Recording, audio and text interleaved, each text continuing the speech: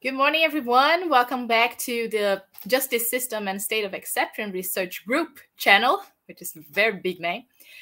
We're back with our series of lectures with guest professors from around the world to address topics basically related to our research, which you can find in our collective book, for example, Liquid Authoritarianism and Constitutional Crisis, launched this year by Editora Forum.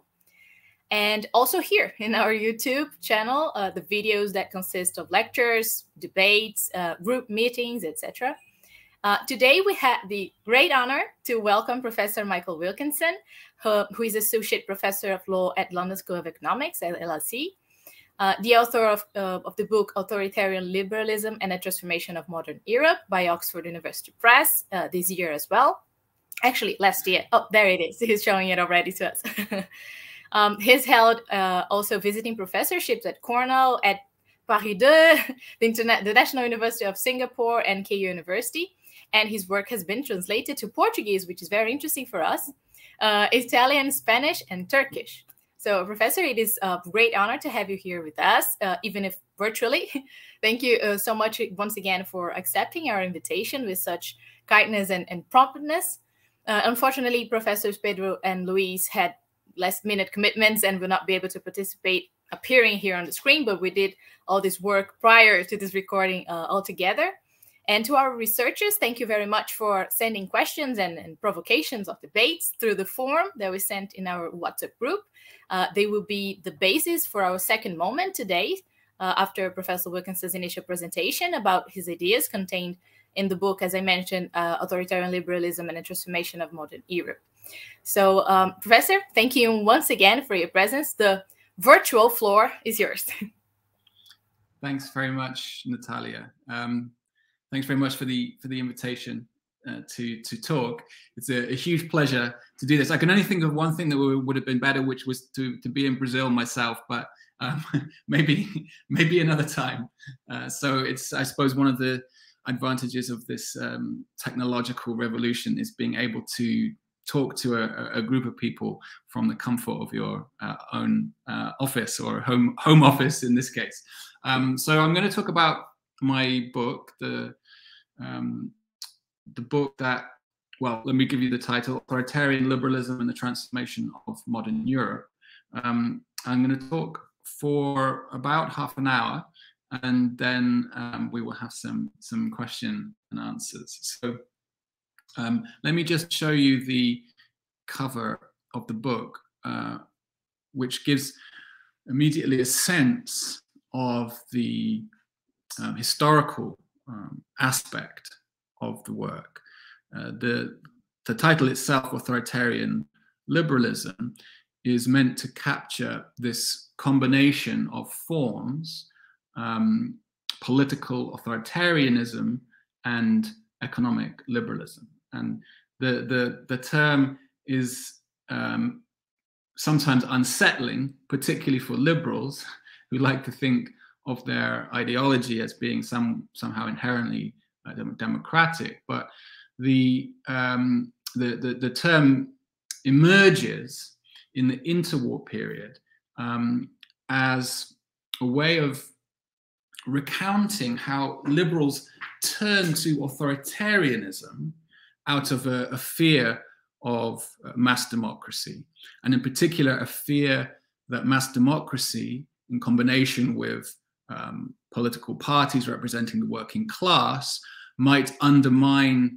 the bourgeois Rechtsstaat, to use the German term, the liberal rule of law that protects private property in particular, and also maintains something of a separation between the political and the economic spheres. So that's a working sort of definition of liberalism.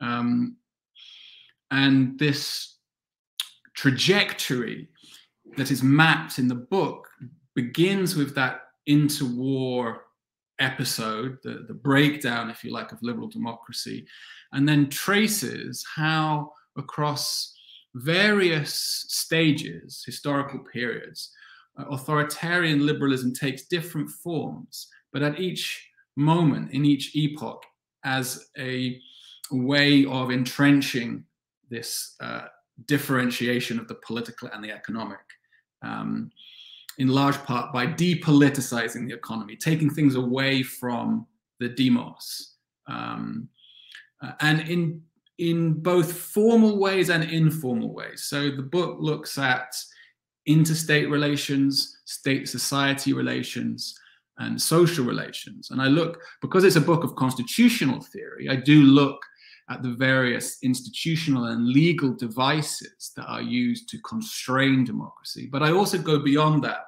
and look at various cultural factors, material factors, and this demobilization of the masses, which is a facet of authoritarian liberalism. The cover, as well as trying to convey that sense of historical dynamic, the cover contains a picture by Paul Klee that was famously acquired by Walter Benjamin, and inspired his thesis on the philosophy of history. And this, in Benjamin's reading, this picture depicts the angel of history, the Angelus Novus, that is looking back at the past, this pile of rubble that is the result of historical progress, ironically, because, of course, Benjamin sees the catastrophe piling up, the angel is being pushed into the future by the wind that he ironically calls progress. And Benjamin features a couple of times in the book, but it's an important cameo appearance because Benjamin was very critical of social democracy in Germany in the interwar period, and prescient of the impending collapse and descent into fascism, viewing a sort of vulgar materialism as being problematic in denying the sort of agency of the working class. And so that sort of features in the book in various ways. Let me give you the structure of the book, because it's quite difficult to present the entire book in half an hour, but I will say a little bit about each of these four parts. So I've just mentioned the emergence of authoritarian liberalism in the interwar period.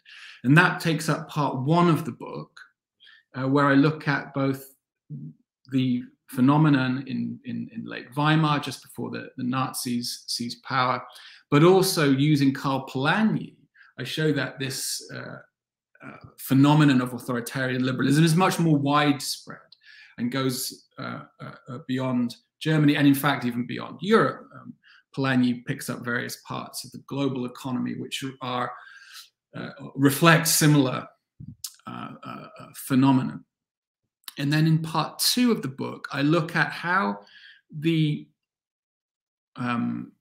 form and structure of economic liberalism is reconstituted in this way that I refer to as a more passive authoritarian liberalism, based in large part on demobilization, de-democratization, and the emergence of new ideologies of order liberalism and neoliberalism. This takes us until the Maastricht Treaty, which coincides with the fall of the Berlin Wall and this period that Francis Fukuyama famously referred to as the end of history. But in fact, in my retelling, I present it as the end of history. It's actually a new beginning, a moment at which this passive authoritarian liberalism becomes contested, and we see this series of movements and counter movements which raise various questions about the return of sovereignty, the return of an alternative to economic liberalism, in large part galvanized by the political right. In fact, one of the things that I'm thinking about since finishing the book is why this kind of rupture or this disequilibrium is rather seized strategically by the right, and the left is rather unable to benefit from it. And then I look in the final part of the book at the last decade or so since the financial crisis, the Euro crisis, where a lot of these dynamics come to a head, but there is no resolution. So we see authoritarian liberalism strongly contested, also now from the left. If we think about, for example, the Syriza party in Greece, which is elected on an anti-austerity platform in 2015. We see the rise of Podemos in Spain. And yet these reactions are relatively ineffectual in changing the dynamic. And I try to explain why that is the case. And I'll conclude on that point at the end of the talk. So the book takes this historical structure, looking at these 4 periods of history and the way they evolve in one into another.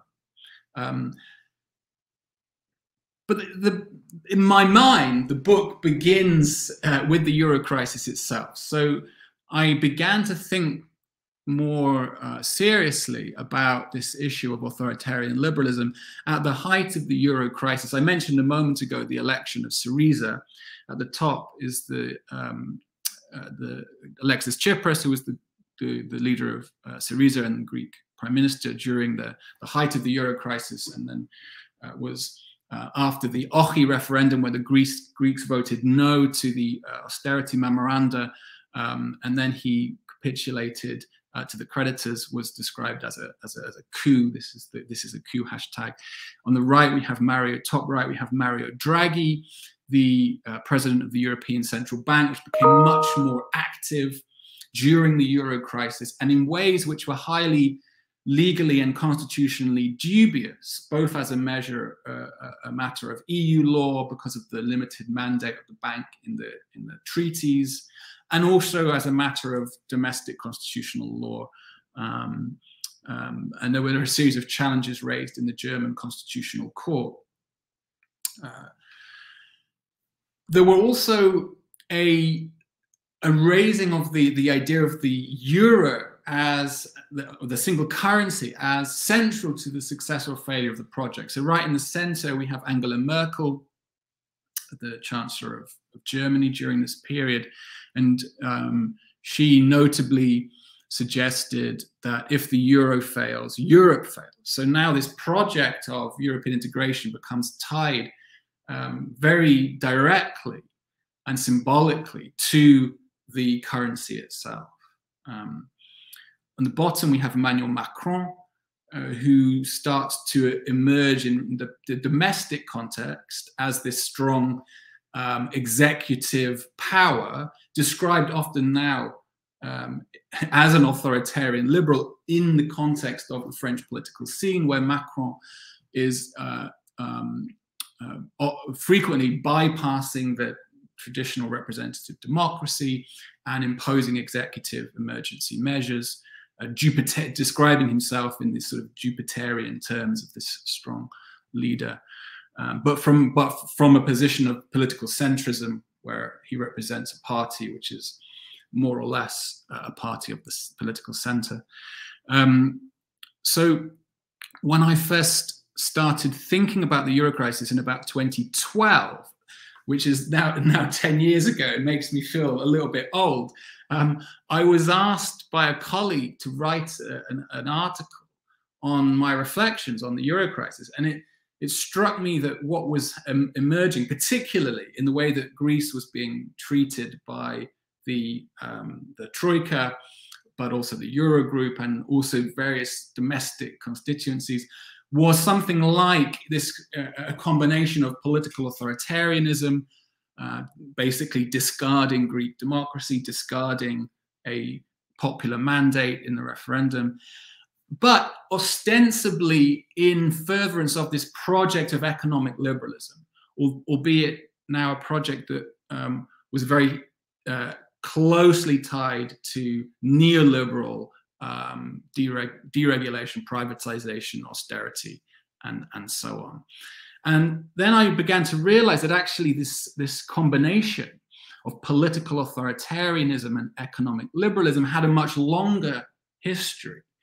And so I began to do more historical research. It turned out that actually a number of authors in very, very different contexts, including Renato Christie, Kanishka Jayasuriya, so that had picked up on this term authoritarian liberalism, which, as I mentioned earlier, begins in Weimar. And so what a lot of commentators were noticing were these parallels between the Euro crisis moment, and again, this is a more global story, but I'm going to focus on Europe. I mean, maybe that's something that we can look at in question and answer. These parallels between what was happening in the last decade since the Euro crisis and the interwar breakdown of liberal democracy. And there were a number of striking parallels, not least in the return of the idea of the exception, the jurisprudence of Carl Schmitt, and the debates that he was engaged in during Weimar. And initially, I thought about analyzing it along those lines, that there was, again, a crisis of the liberal state, again, this turn by the liberal kind of elite, political elites, in particular, to authoritarian politics in this emergency situation. But I increasingly began to doubt that the norm exception model would do full justice to the story from then until now. So the book became much longer than I initially imagined, and I tried to track each of those four periods in their evolution. But we begin with Weimar and the crisis of the liberal state of the long 19th century. This was the moment, which I mentioned at the start, that mass democracy becomes a threat to the establishment. Mass democracy, universal suffrage, which first takes place in 1918 in the Weimar Constitution, in combination with mass democratic socialist parties. In Germany, of course, both the Socialist Party and the Communist Party. And so there is this fear that democracy could turn towards socialism, both in a revolutionary but also a transitional way. So there was, of course, the fear of the Bolshevik Revolution as well. But the fear that Carl Schmitt held as a conservative in this period was that even the ordinary political process could result in an erosion of the liberal Rechtsstaat. And this becomes very clear if we look at Carl Schmitt's constitutional theory. This is a quote from the Verfassungslehre. Now the proletariat becomes the people, is the bearer of this negativity, which Sieyès in the French Revolution referred to as that which is nothing and shall become everything. It is the part of the population which does not own, which does not have a share in the produced surplus value and finds no place in the existing order. Democracy turns into proletarian democracy and replaces the liberalism of the propertied and educated bourgeoisie. So this is the classic liberal fear about democracy, and in particular parliamentary democracy. And in the early stages of Weimar, Schmitt turned to the courts, in fact. This is a particular bone of contention among liberals when they find out that Schmitt turned to judicial review in order to protect private property. He soon realized that wouldn't be sufficient and then turned to the executive presidential authoritarianism, which he's more commonly associated with. But the tendency of liberals is to simply caricature Schmitt, and actually the reality is much more troubling. Renato Christie picked up on this already in the 1990s and wrote a book entitled Carl Schmitt and Authoritarian Liberalism.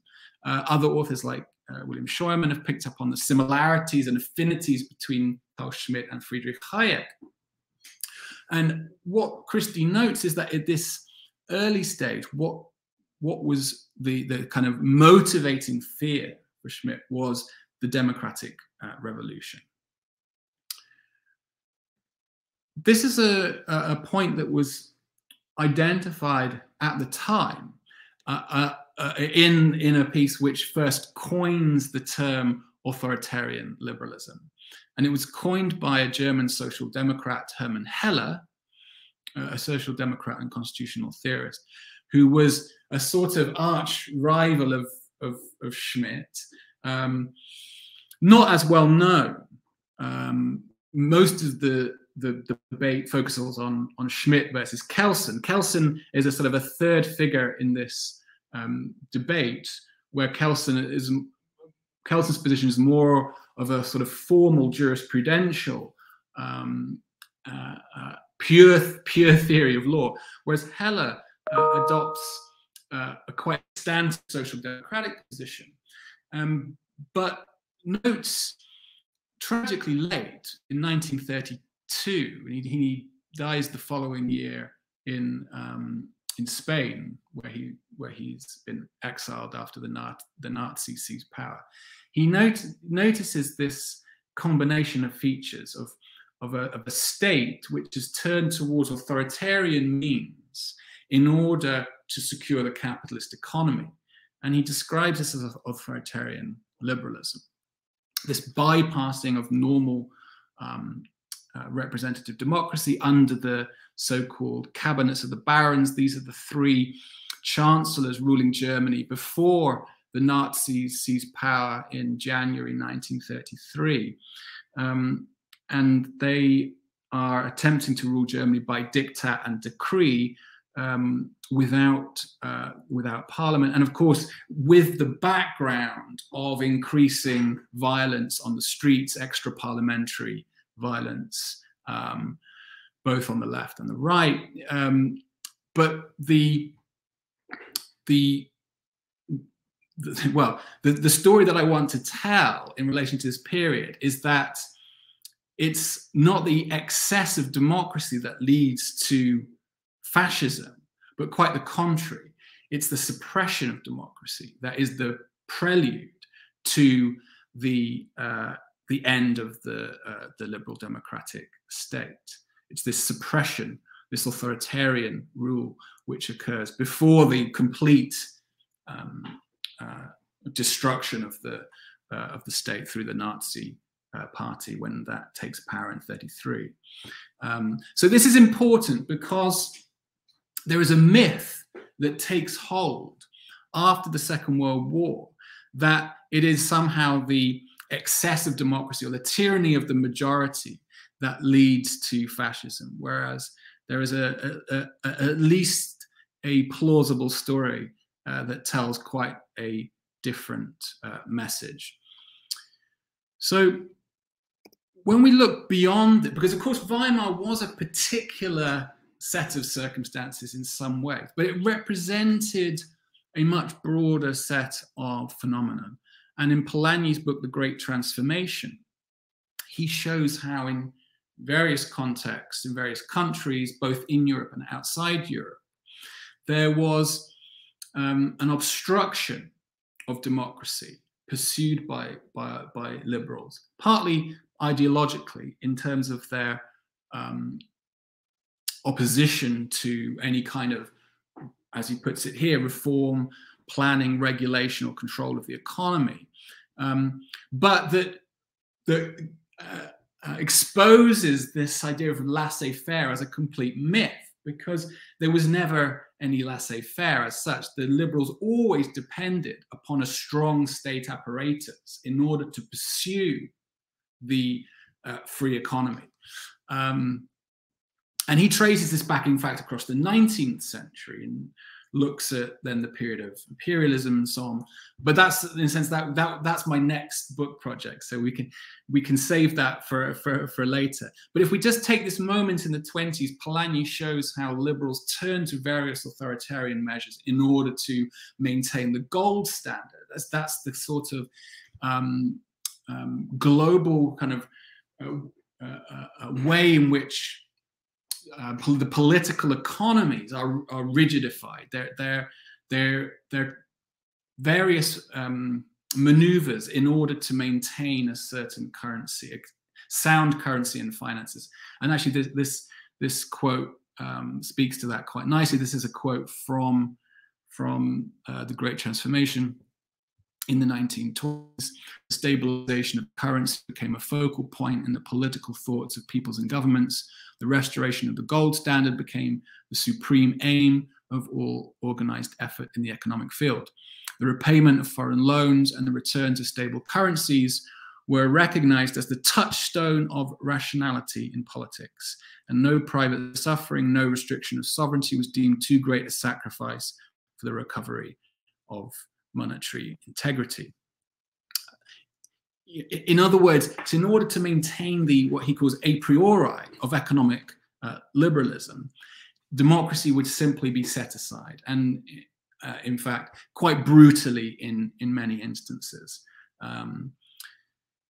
So that's sort of gives the picture a broader feel. In fact, Polanyi in the book doesn't say much about Weimar. He focuses more on other contexts, which is quite interesting in itself. But it shows that the phenomena of authoritarian liberalism is much more global. Now, one more point before we move on to the post-war scene. What was interesting as I began to do more research on the interwar era was the fact that liberals were quite quick in perceiving the failure of classical liberalism, and already in 1938 had begun to regroup in order to see how liberalism might be restored. And so the term neoliberalism, which is a kind of a slightly overused word in many ways, but often is used to point to a particular period later in the 70s and 80s. So in the UK with the premiership of Margaret Thatcher, and in the US with Ronald Reagan's presidency, neoliberalism is often referred to capture those decades beginning in the mid-70s. Where the economy becomes more highly financialized, there is deregulation of capital controls. There is also this sort of class war fought by Reagan and Thatcher against the trade unions. And that is an important feature of the material changes in the 80s. But the origins of neoliberalism, in fact, come much earlier, and they're already starting to be rethought in the late 1930s, alongside various ordoliberals, which is the German version of neoliberalism. And in 1938, there was a colloquium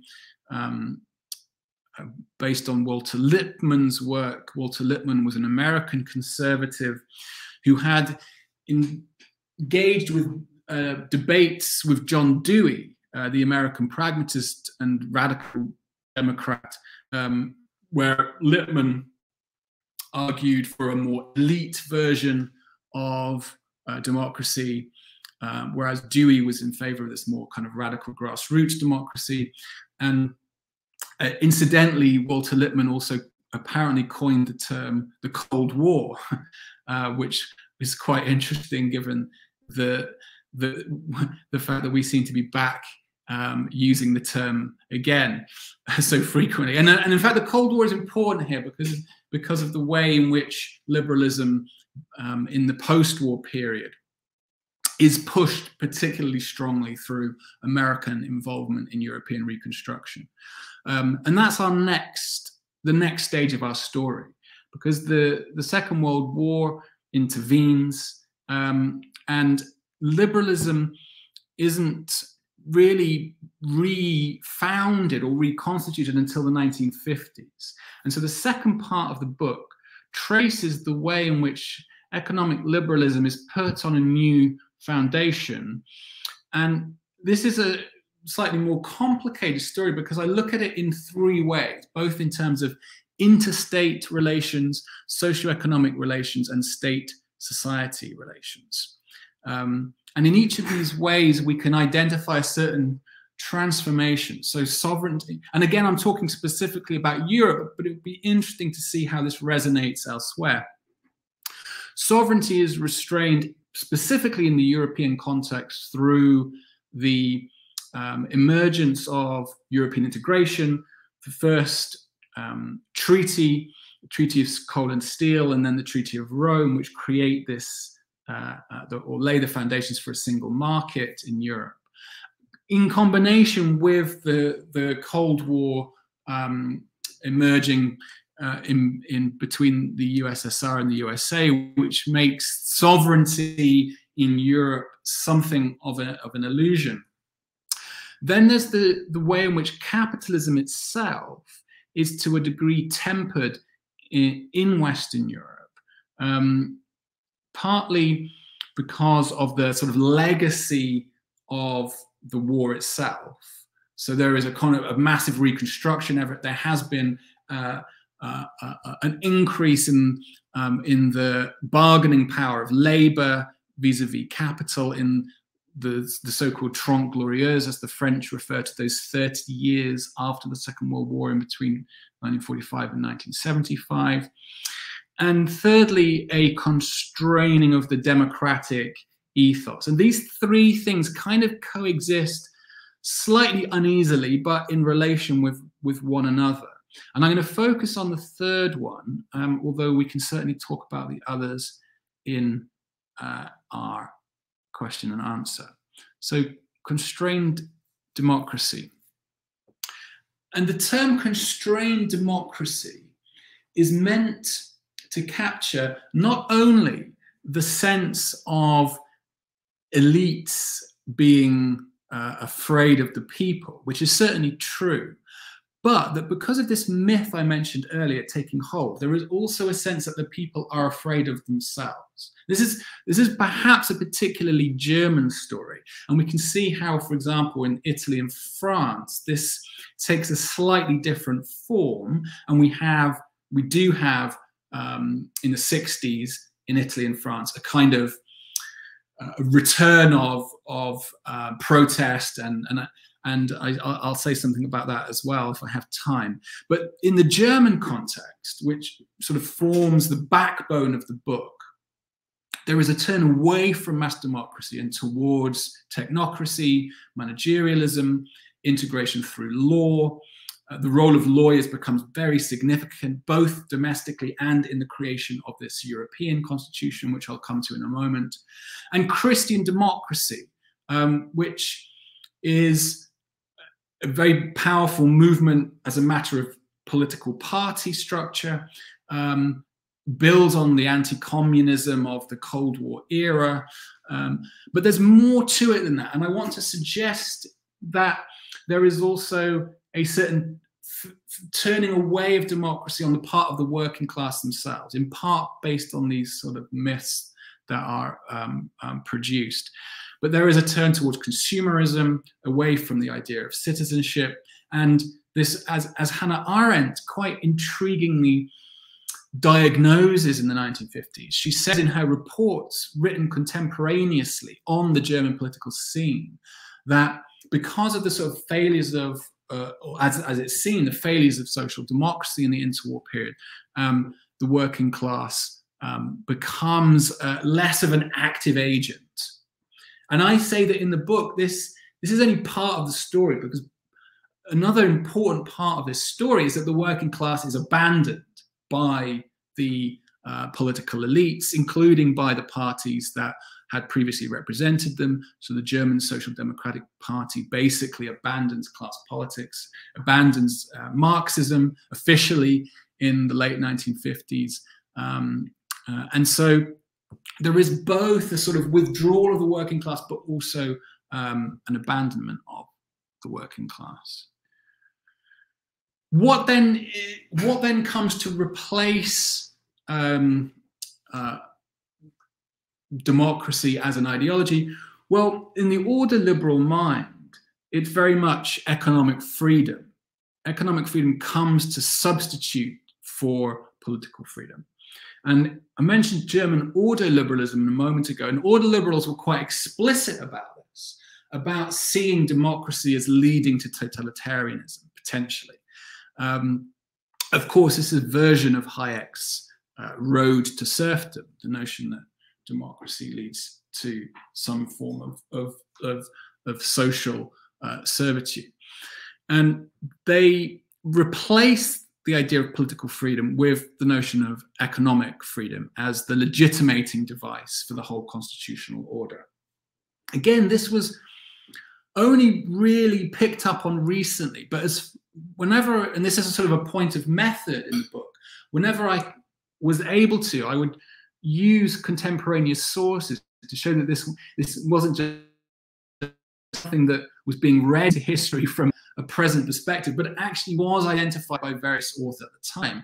Franz Neumann, the Frankfurt School theorist, wrote in 1953 already that political freedom was disappearing, alienation from democratic political power was increasing in Europe at a tremendous speed. This is a quote from a rejoinder that I recently wrote in response to some critics of my book. So this, what I call a passive authoritarianism emerges, because unlike in late Weimar, when the authoritarianism was sort of active, both in terms of a very direct bypassing of parliament and in terms of the kind of background violence on the streets, the post-war version is more about demobilizing the masses, or mobilization to inaction. That sort of captures that a strange sort of paradox. The official abandonment of class struggle by social democratic and even communist parties, the Euro-communist parties of this era, gradually, and again, it doesn't take place overnight, but in the decades following post-war reconstruction, the communist parties in Italy particularly become de-radicalized, move away from any promise of revolution, and the bourgeoisie becomes much more active. You have this transnational bourgeoisie, which is highly influential through various networks in Christian democracy, but also juristic networks, various legal activists who are creating this new sort of liberal constitutional structure.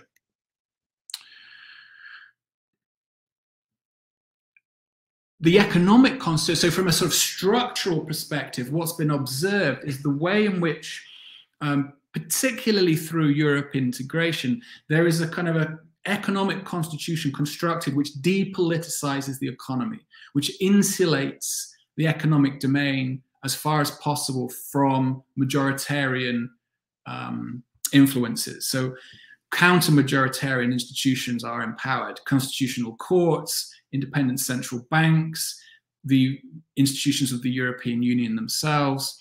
And I mentioned order liberalism as being a particularly German thing, but you also see how order liberalism becomes influential in other countries, often in quite specific national types. So, you know, if we're doing a more granular analysis, we would look in more detail at how it emerges in the French and the Italian and the Scandinavian and the British countries. So there are important national differences, but there are also important similarities. And these similarities are reinforced by the construction of a European economic constitution, which, to quote Gian Domenico Mioni, an Italian political scientist, was based on upscaling this classical liberal idea to the supranational level. So now you'd be trying to separate politics from economics through creating a supranational constitution, which would constrain the various member states in various ways in order to ensure the functioning of the internal market. So you would be constitutionalizing, for example, the free movement of goods, services, workers, and people, goods, services, workers, and capital, and you'd be justifying it through this sort of creation of a level playing field, right, which becomes more and more kind of radicalized as the decades progress, and you get this sort of deregulatory bias, which has been shown by authors like Fritz Scharpf. Okay, so we then sort of get to the third part of the book. So the foundational period of what I call passive authoritarianism is largely uncontested, with some important exceptions, until the Maastricht Treaty. And the Treaty of Maastricht is, as representing this era, both shows certain continuities with passive authoritarianism, but also certain discontinuities. So in terms of the continuities, I think I'll mention two in particular because they are quite important.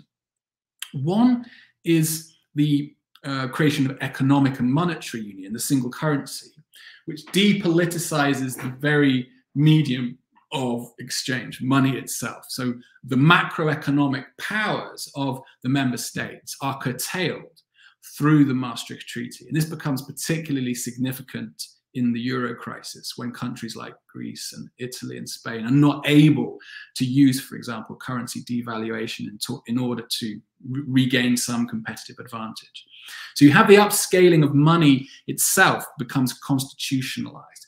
But you also have the widening of the European Union after the collapse of the Soviet Union, which very dramatically changes the geopolitical scope of Europe from being a relatively discrete body of 12 members to, by 2008, a much bigger body of 28 members, including countries of Central and Eastern Europe, which undergo what was diagnosed in the 90s as this sort of shock therapy, right? Because these countries undergo a very swift and brutal transition to free market economies after having been under Soviet domination.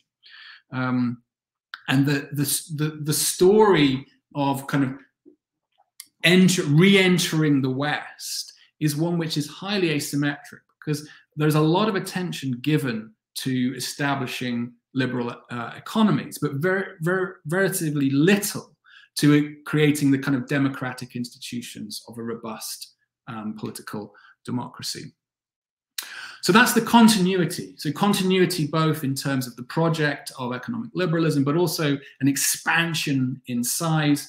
But there are also some discontinuities, and these pictures are meant to highlight a couple of them. On the bottom left is the German Constitutional Court in Karlsruhe, which starts to present a series of challenges to further integration, ostensibly to protect its own democratic identity, its own constitutional identity, which now, of course, is a big term, but it's one that emerges out of the jurisprudence of the German Constitutional Court.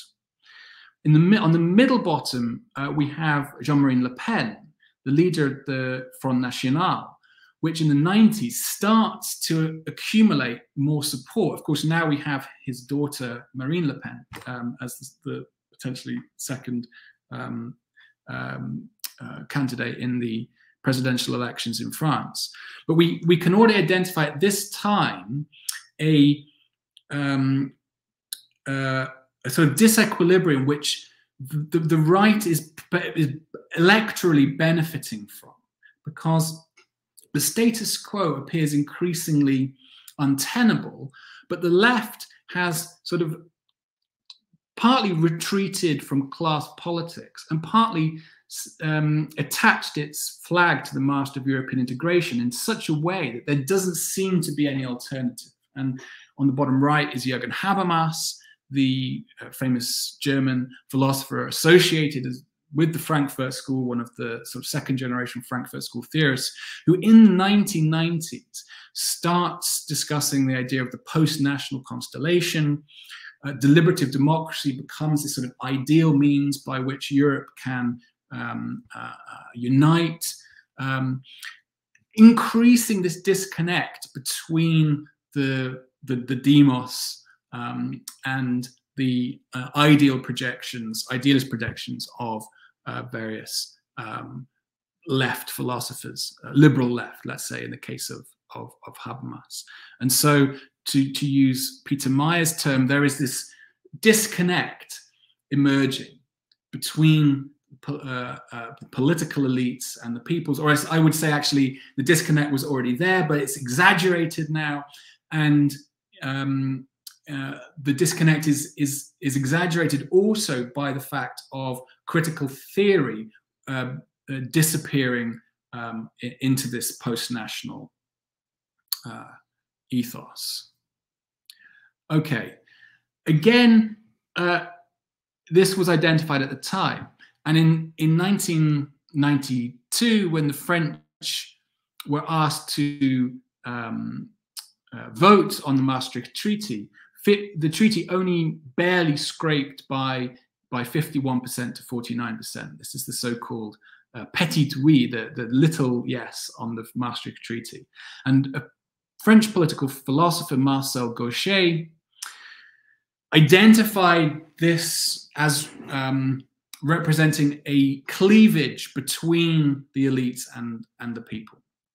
As early as, this is a quote from my book, as early as 1990, French political philosopher Marcel Gauchet had captured this phenomenon with the metaphor of a wall emerging between the elites and the people, between an official, respectable France, which prides itself on its noble feelings, and a country of the marginalized, the ignoble, bitter from the denial even that it exists. This was partly emerging because of by now the total collapse of the Communist Party, which left the working class, also given the Socialist Party had moved towards the center by this stage, had left them really without an obvious support, and were turning towards a Front National already in the 1990s.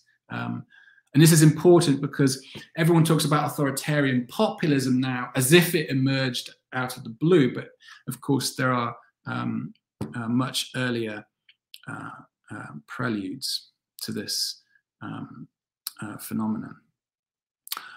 Okay, so what this establishes is, now we're back to the present, if you like, and this is the final part of the book, where I try to bring together the various sort of threads of this story.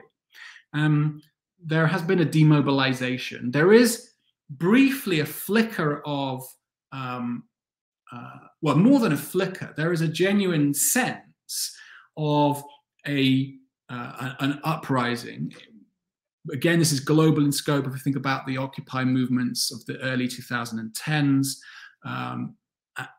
there are various social movements which are generating quite a high degree of contestation of the status quo, including from the left. But they come to relatively little. And what I try to explain in the final part of the book is why this conjuncture, which seems to be a kind of a series of conflicting ideas, tensions, legal battles, why it is ultimately irresolved, why it's not resolved. And there are three reasons I give for this. And this is the last. I've actually talked for much longer than I had promised, but I am coming to the end now. So this is the final part of the book, which I call the unfinished conjuncture. And I say there are three reasons for this. One is that there is no regional hegemonic stabilizer. So Germany, which becomes more powerful, in part because of the weakness of the other countries. It's not that Germany is necessarily economically that strong, but only by relative standards. The Franco-German partnership starts to collapse because Germany becomes stronger than, significantly stronger than France economically. But it's, and I use this term semi-hegemony, because Germany isn't powerful enough to become the hegemonic stabilizer in the way that Charles Kindleberger described the US, or described his wish that the US had become a hegemonic stabilizer in the interwar period. Germany isn't that kind of a power, not least because it hasn't the military power to take on that role. Even economically, it's powerful enough to destabilize the balance of powers, but not powerful enough to act as the benign hegemon, to the extent that such a thing is a feasible or desirable thing in any case. But there is a core peripheral dynamic now. With the Euro crisis, it becomes much more evident that you have these core periphery dynamics, both in terms of the North and the South, as it's usually referred to, even though that's a slightly crude analysis, because you have countries like Ireland in the North, which are part of the debtor states. And you have the core peripheral dynamic in terms of East and West.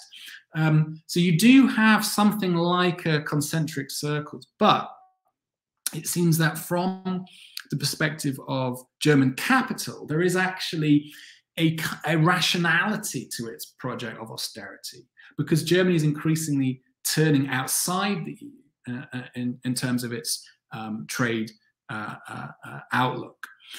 So Germany doesn't have either the interest anymore or the power to become a sort of balancer. Secondly, any power that is exercised by Germany, and this goes for other countries, takes place within the constitutional features of a federation. In other words, there isn't a single source of power in the way that you can point to the US president as having something like an untrammeled executive power. Or not untrammeled, let's hope. But I mean, well, we can debate that. But that simply doesn't exist in the EU, with these multiple centers, these multiple guardians of the constitution, this polycentric, complex, multi-level governance regime where you have the member states each exerting power, but you also have the European Central Bank, the European Commission, the European Court of Justice.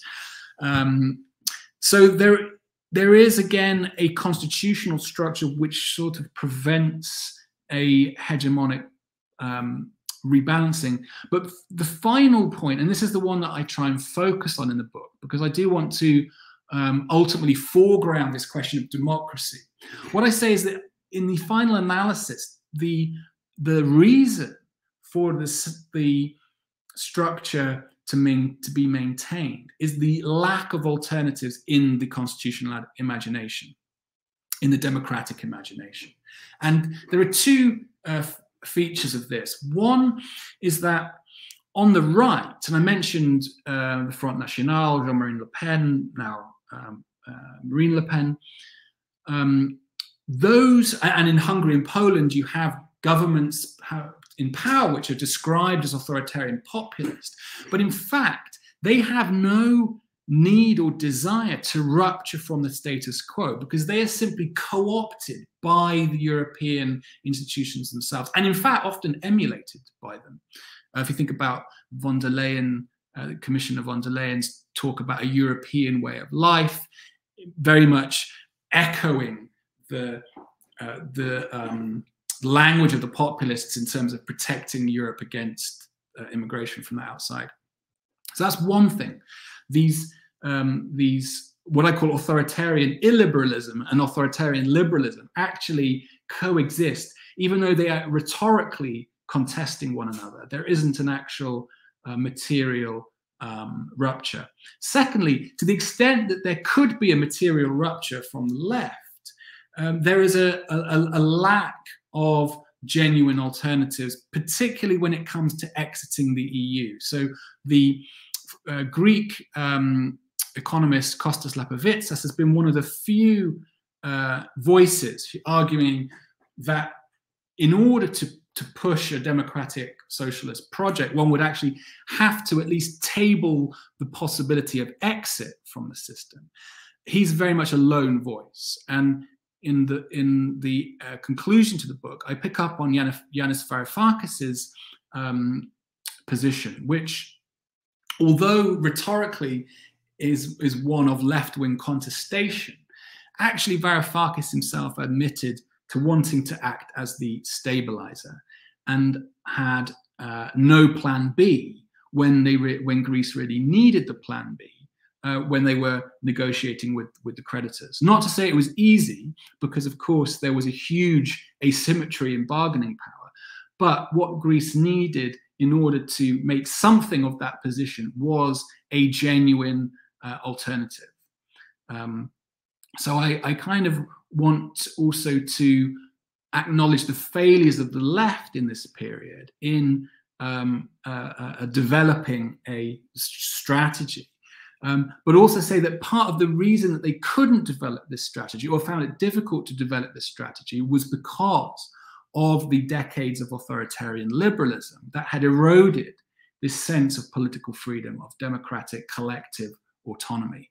And that is my conclusion. It's not a very happy conclusion, I'm afraid. But I'm sort of to quote Gramsci on the pessimism of the intellect and optimism of the will. But Gramsci's sort of slightly overquoted at the moment.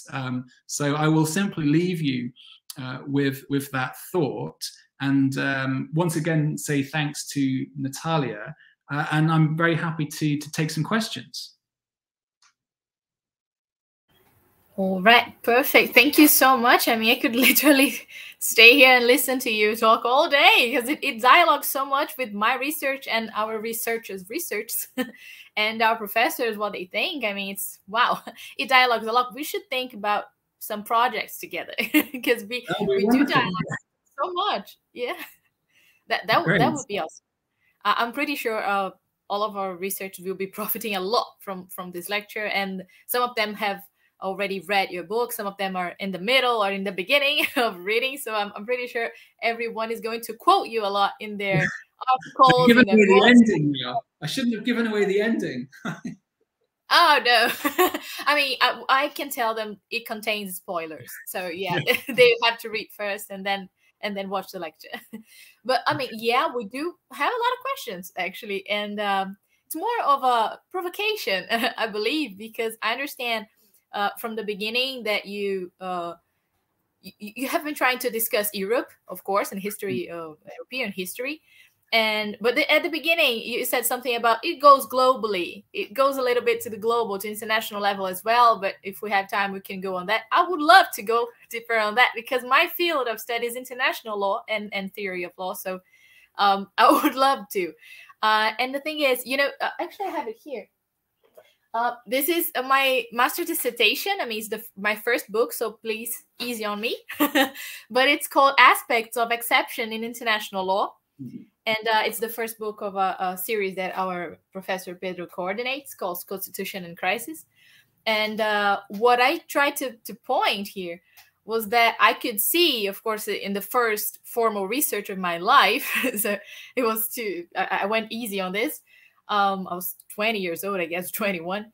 So I tried to point aspects exactly of exception, of authoritarianism that I could see in international law, but not just in norms, I mean, in the texts, but also in this interrelation in between states. And of course, here in the Americas, we have to mention the US over Latin American countries. We have to mention Europe in colonization and neo-colonization, and all those sorts of the fights for power and how it implicates in our politics, in our legal ordinaments, I can say it.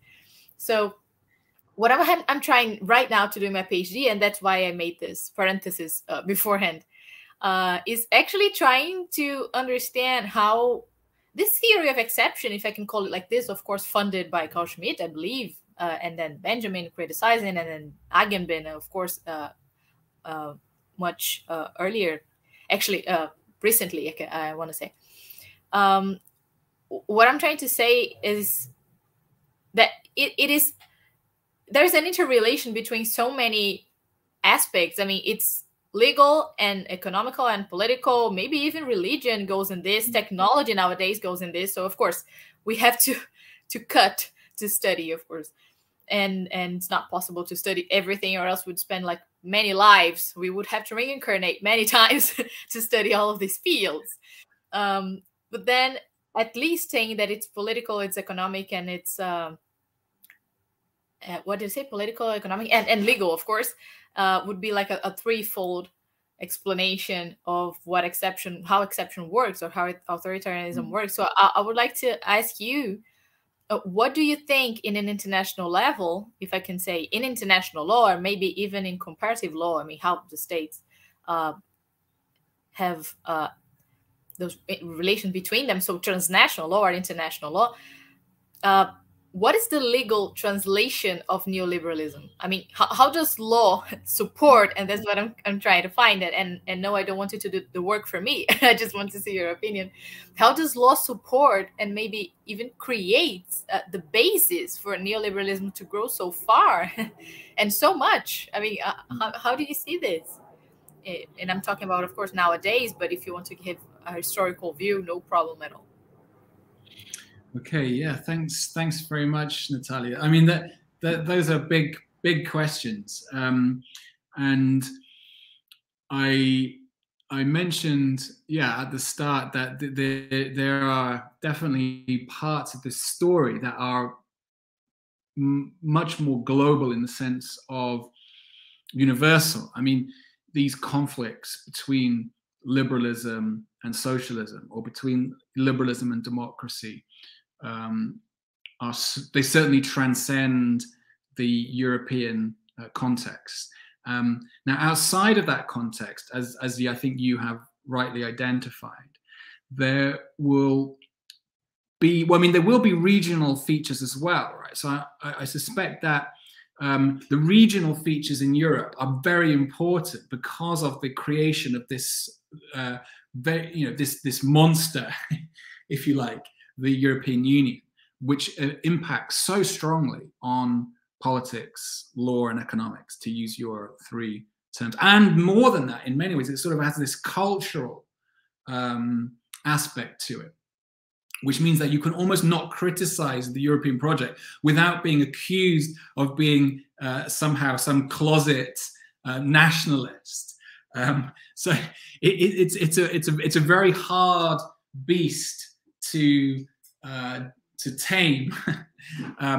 But the international thing is interesting because one of the features of the post-war era, and I mentioned this very briefly, but I didn't go into it, is the role of the Cold War and the US in particular.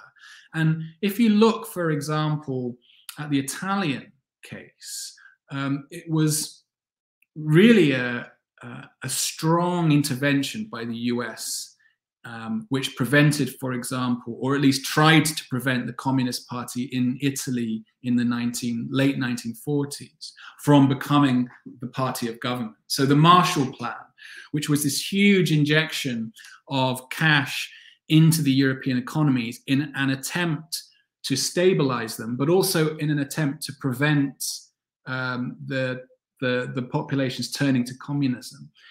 They had an enormous impact on domestic parties.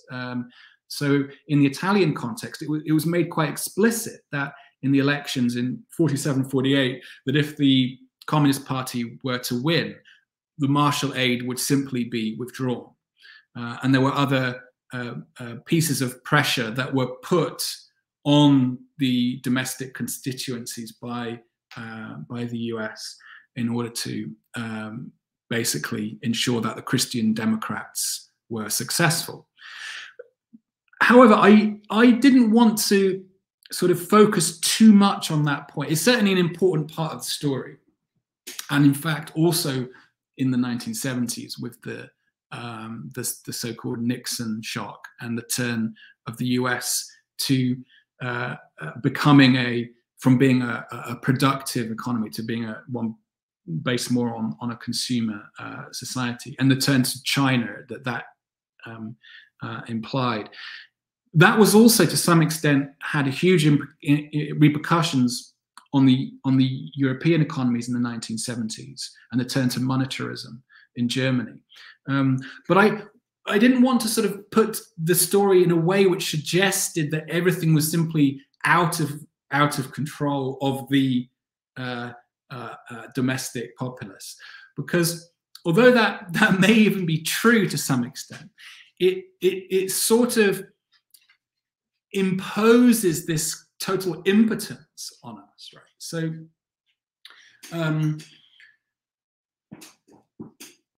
I guess it's getting the right relation of these material factors, and international law plays a role.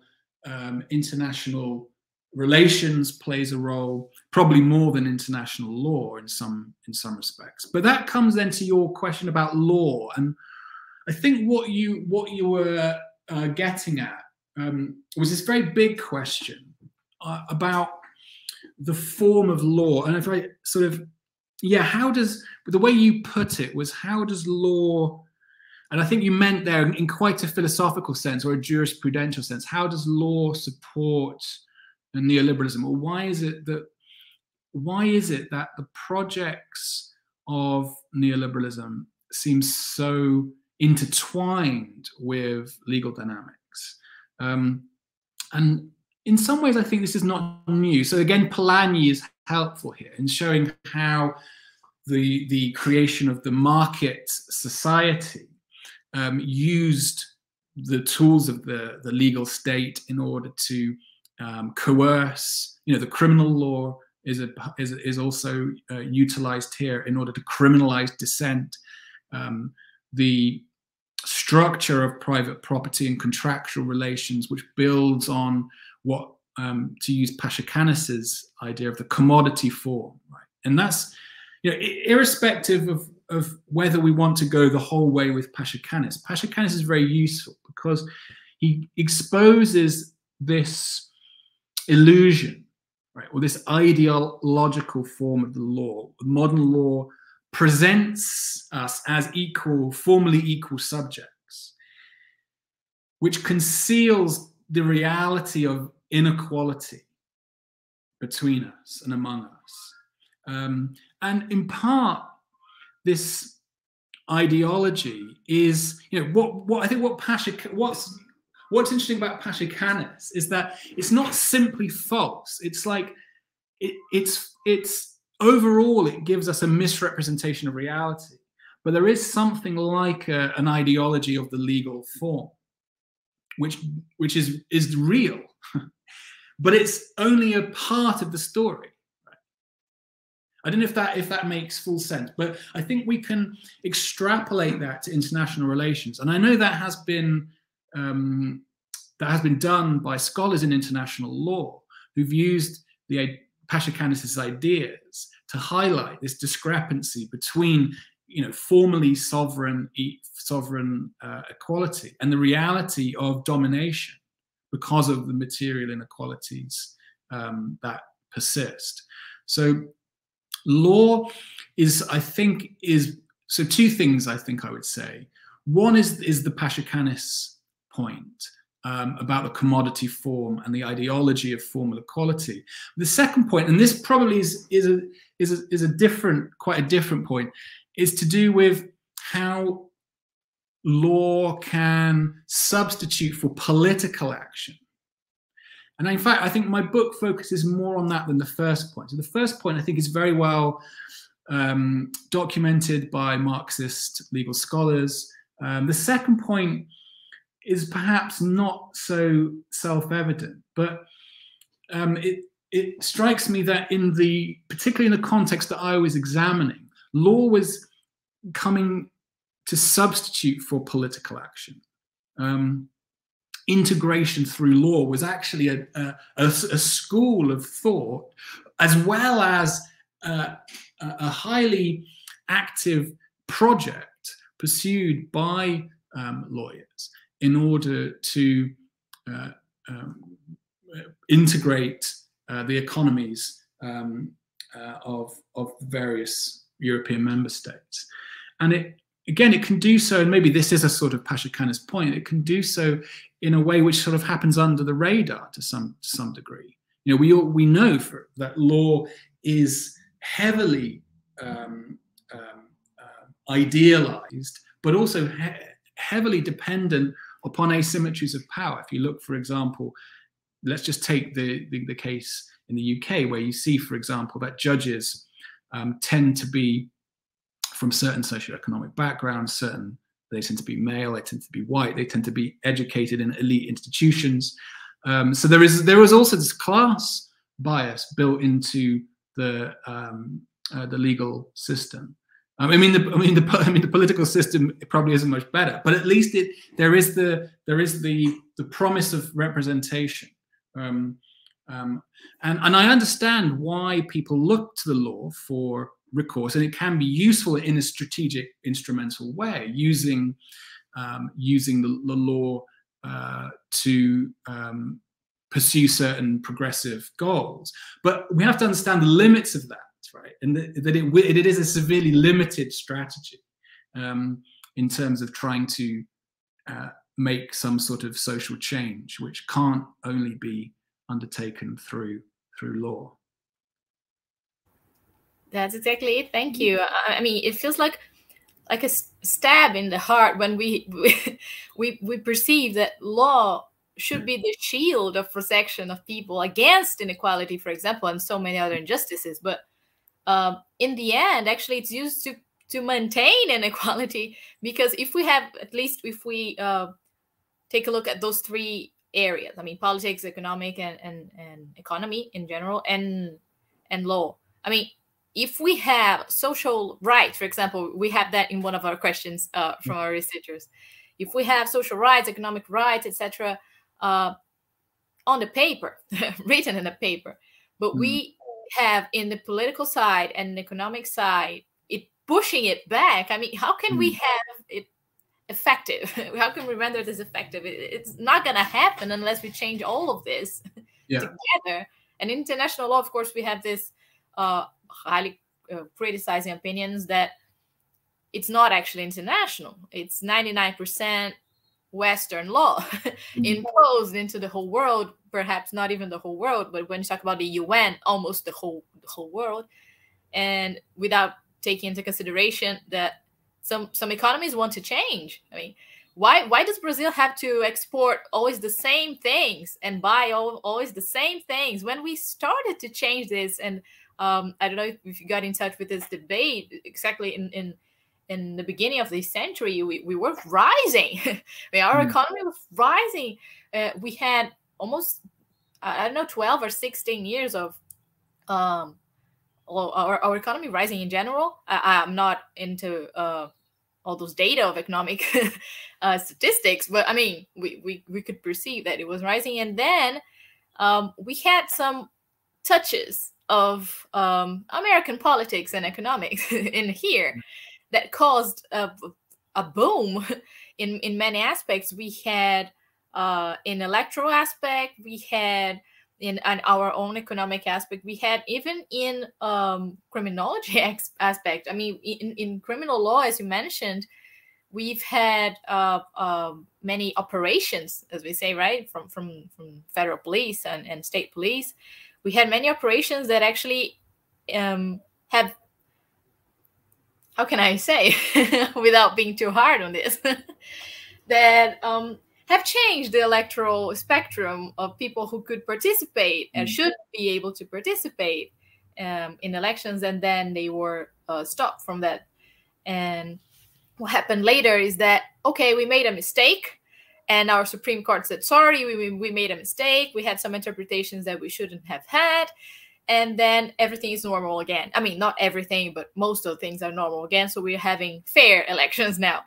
Okay, this is not what should have happened. And it was clearly, unless we consider some other opinions who say it was just destiny. I do not believe this. But we have some interference, like very hard interference from the US. And I say this to all my American colleagues. I mean, we have some really hard interference from the US because our economy was changing. I mean, Mercosur was going to be much stronger than it is right now. It was almost lost, and then we almost made it a step forward into all those divisions of how the economic union works. And I mean, we went down in a couple of years because of this interference. And I can see that it already happens because in the whole world, because neoliberalism needs this status quo, as you said, to be kept in order to profit from it. And it's usually elite, no? as you well said, of course. Okay, let me stop discussing what I believe, and let me mention some other questions from our researchers. So Geraldo, he says, let me just check here. He sent, hello, professor. Of course, thank you for your lecture. He was speaking about the future already. And then he says, okay, you believe that post-war constitutional theories were not enough to contain the authoritarian character that the market economy has to the detriment of democracy in European countries. Then I would like to know if you have had time to reflect on this phenomenon in other regions. I mean, you already mentioned this, but such as the case of Latin America, he says, of course, because we are here, where the ideals of liberal democracies arrived quite late, and the effects of authoritarian liberalism destroy the democracies of these countries more quickly and sharply. Yeah, okay, yeah, great question. So I mean, I should preface, you know, what I say with the fact that to really kind of grasp these various contexts, one has to have a good deal more knowledge than I do about the various. So my focus is on Europe, but it's interesting that when you were asking the question, I was thinking of course of Pinochet in Chile, and this is one of the areas that has been researched, particularly in terms of this combination of political authoritarianism and economic liberalism. So there probably have been some instances in Latin America of much more brutal forms of authoritarian liberalism.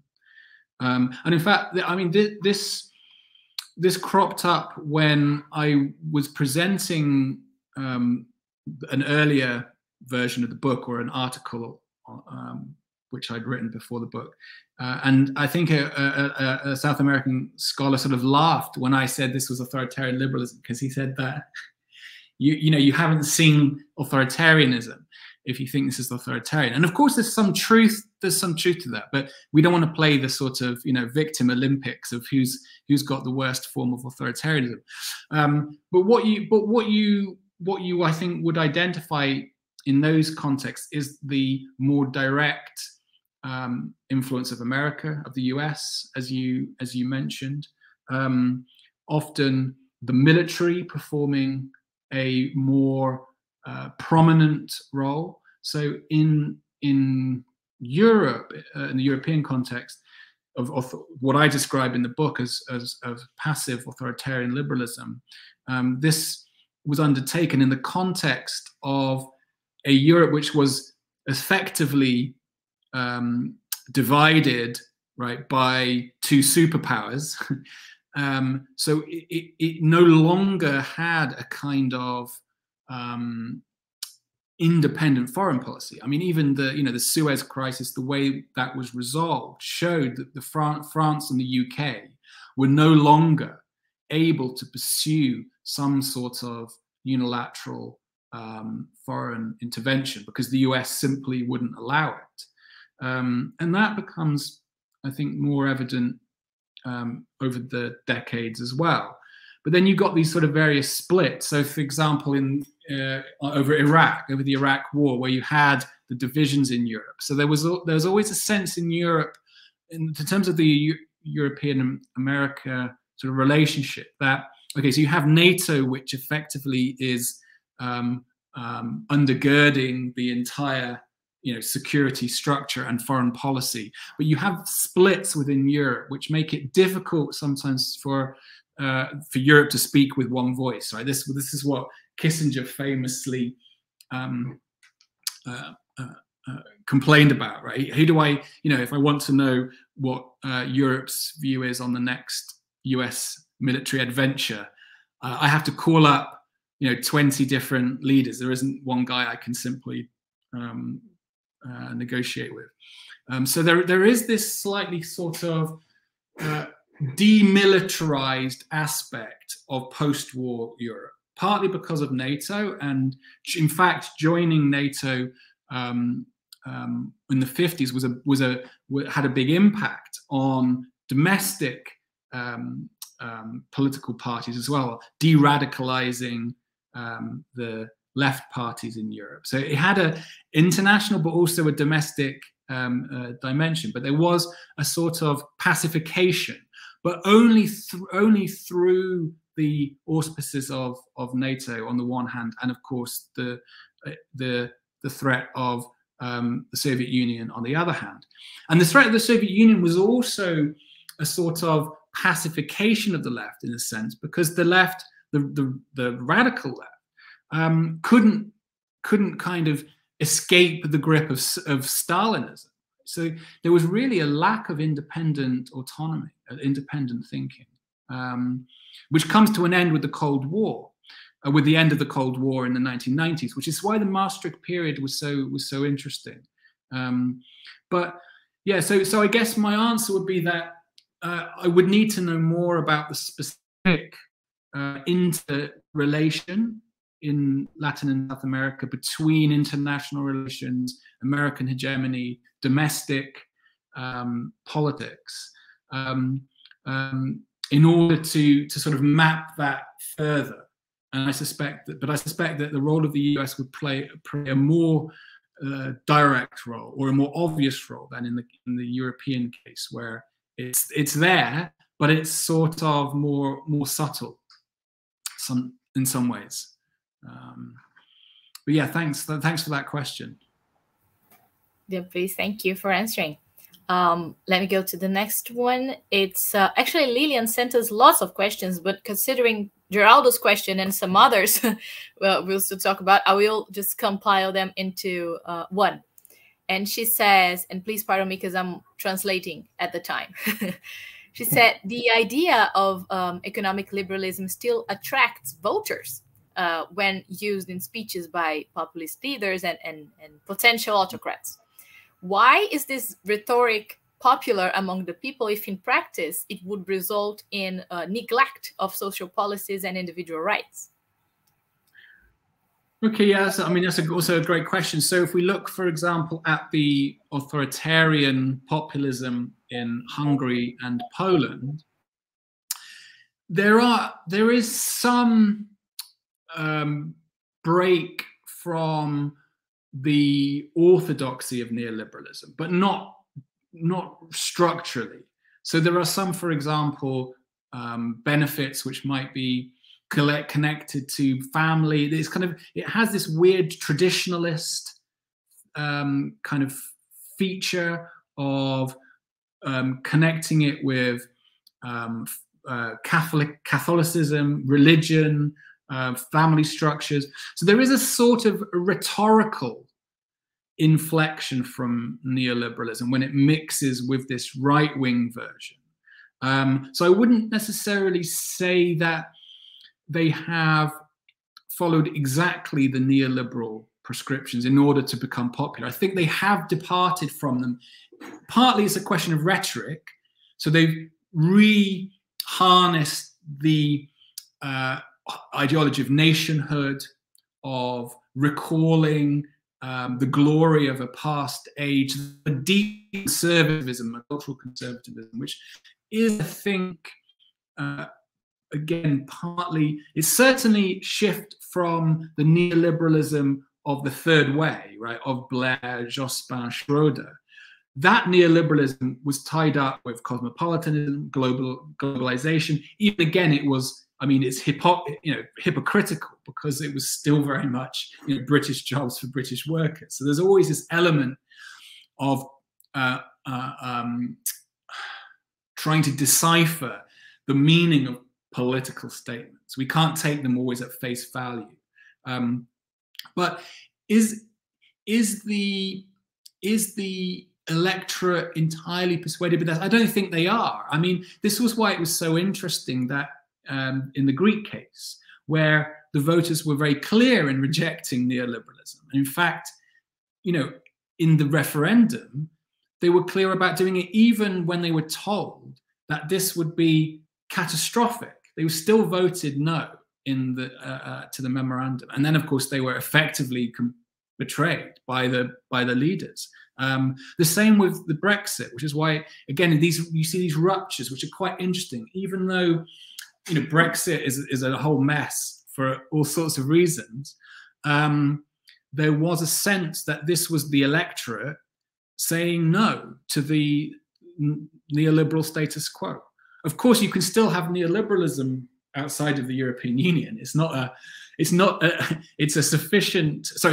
necessary but not sufficient, I think, to pursue an alternative to exit the constitutional constraints of the EU.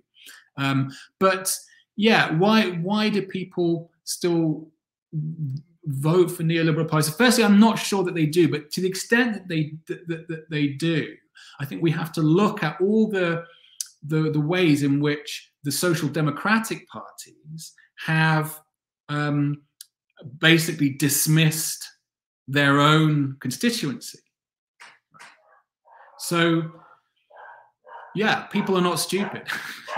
I mean, if social democracy is not only not offering alternative, but in many cases was deepening the neoliberalism of the 20 last years. So, the neoliberalism that was pushed in the 2000s was pushed by centre-left parties in Germany, in France, in the UK. Is it a surprise that voters despair of this? Not really.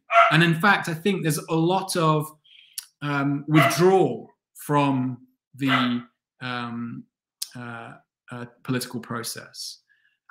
Occasionally, there is an event which bucks that trend. So it was interesting, for example, in the UK when Jeremy Corbyn became the leader and developed this quite strong social mobilization. So you do have these occasions when things look like they could throw up an alternative, but then very quickly that's closed down by all means possible, which is why it's a tough task, but one that has to be undertaken. Perfect. Yeah, we've had this, let me say, in 20-something years, we've had this vision in a mini version here in Brazil, because we've had some left-wing presidents elected for 16 years of mandate, so 4 and 4 again. But then we had this change, as I mentioned, in 2014/2016, and we're still suffering from this change, because we have gone from electing left-wing people to extreme right ones, but they didn't say at any time that they were extreme right-wing people. They say they're neoliberals, and then they say, actually, the president said that, and his colleagues, they said they were apolitical, so they don't like politics at all. They are just, they are taking care of the country as they would take care of an enterprise, or something like this. This is classic authoritarian liberalism. It's neither left nor right. It's this apolitical managerialism. It's a demobilization of the people. I mean, it's interesting you mentioned neoliberalism so much, but I mean, in the next 20 years, something else is going to happen, because even the IMF has basically ditched neoliberalism. Right? No one really believes in it anymore. I mean, since the pandemic, I think that's changed things. So I think we're going to be entering some sort of new phase in which there will be some ideological contestation, but that will be for us to come back in 10 years' time and see how things have progressed. True. And then we have another conversation and record it again, and then we'll see what happens. Yeah. Okay, then let me just go quickly so I don't take your time much more. I should probably, looking at the time, I probably only have time for like 1 or 2 more questions because I have I have some children to look after. Oh, that would be cute for us to say hello to them. Just kidding. I'm not sure if I want to be on the camera, but yeah. Okay, let me just pick 2 then. I'm going with Ana Flavia, and she asked, can we place social media or social networks? So this is a more recent approach. As an important instrument of authoritarian liberalism in current times, considering that there is often, on the one hand, a false sense of political participation by, for example, actively acting on the networks. On the other hand, an emptying or manipulation of discussions, controlling the affections that circulate in society, considering, for example, the impact of networks on elections, and also in the recent purchase of Twitter by Elon Musk. Yeah, okay. Wow, so again, this is a big question, slightly outside my sort of area of expertise. But yeah, I can see why. Well, I suppose so the first thing I would say is that this sort of concentration of really quite extreme monopoly power in the area of social media. I mean, you mentioned Twitter and Elon Musk. But we know that Facebook is. We know the big kind of players behind these networks and their influence. So on one hand, we would have to look at the way in which this has kind of created a new sort of oligopoly of power, and in ways which are certainly part of a new sort of era of surveillance capitalism, right? When virtually everything we do is available as data, to be bought and sold, and this obviously raises serious concerns. But I do wonder as well whether the influence of social media isn't slightly exaggerated. I mean, I'm not convinced either way on this entirely. I keep an open mind, but it does strike me as a possibility that in order to really sort of contest this, it would have to be done in other ways, right? So we still need the sort of traditional mechanisms of party membership, of social mobilization, and yes, social media can of course also be used as a tool in order to promote that, but it's not going to be a substitute for it. And neither is it going to be ultimately down to Google or Facebook, to pursue the project of authoritarian liberalism. They can certainly be helpful in bolstering the power of government, surveillance in particular. But I'd like to think that it wasn't going to be conclusive. But yeah, good question. Okay, promise, last one, and I'll just put together questions from Regina, Lucia, Lucas, and Alessandra by asking, it's actually a more philosophical and heartfelt one. They ask, are there any chances of overcoming this exception/authoritarianism through a constitutional dialogue, or is the weakening of democracy a part of this neoliberal advance or project? Maybe both. Yeah. Well, yes, it certainly is. So I certainly see neoliberalism as a further weakening of democracy. In all the ways that I explained in the talk. And so it has deep roots. It has, these roots in the interwar era, when liberals were, I think, quite explicit about wanting to avoid the dangers as they saw it of mass democracy and turn to elitist forms of governing.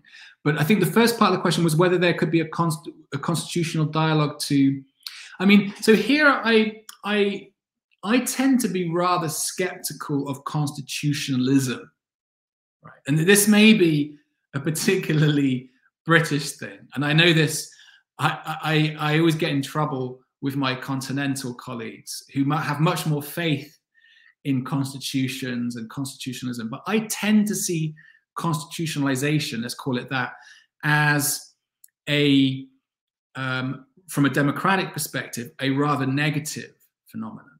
So, and even if we sort of look at it in very abstract terms, and we see the creation of constitutions as devices really aimed at establishing some kind of entrenched provisions. Now, you might say, well, but those could be good. Those could be good things, right? But to the extent that they will be protected, it won't be because they're in a constitution. It will be because they are politicized and broadly accepted and acted upon. So I'm skeptical of this sort of constitutional symbolism.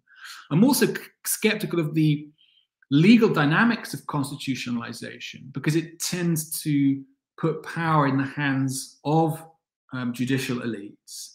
And they tend, in turn, to be expanding their own powers. And that can have the impact of reducing the powers of the democratic political process.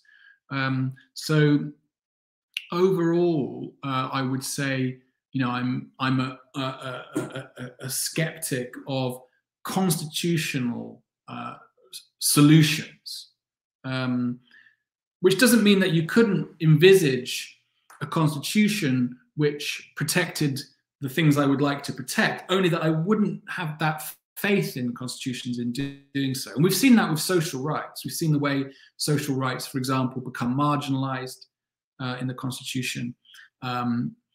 So yeah, I think I say the ordinary political process, but of course that also can function well or badly, depending upon the links that exist between society and the political representatives. So it's not that parliamentary democracy will solve everything either.